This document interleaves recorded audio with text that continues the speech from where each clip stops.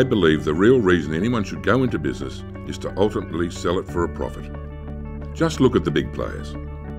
This is not to say you cannot also make some money along the way and enjoy the experience and challenges that building and running a business can provide, but the ultimate goal is to have a saleable entity.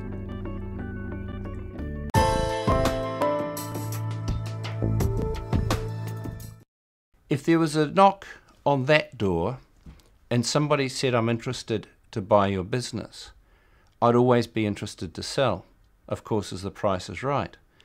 I always have my business ready for sale, and the person who's knocking on that door is going to want to know how this business operates, the profit it makes, and what information I have now to sell it.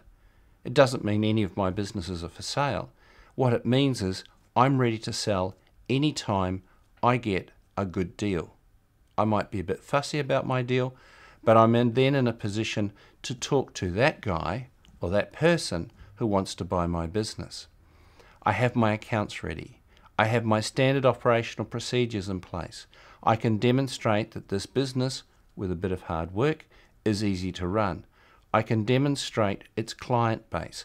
I can demonstrate its profitability and how the accounts work. I can show him how a marketing plan for this business is created. You should do exactly the same. Have your business ready for sale. A lot of owners believe their business is not saleable. When they're gone, a business won't exist. Don't believe that. If you've got a client list, if you're making a profit, if you've got any position in the market, you have something saleable.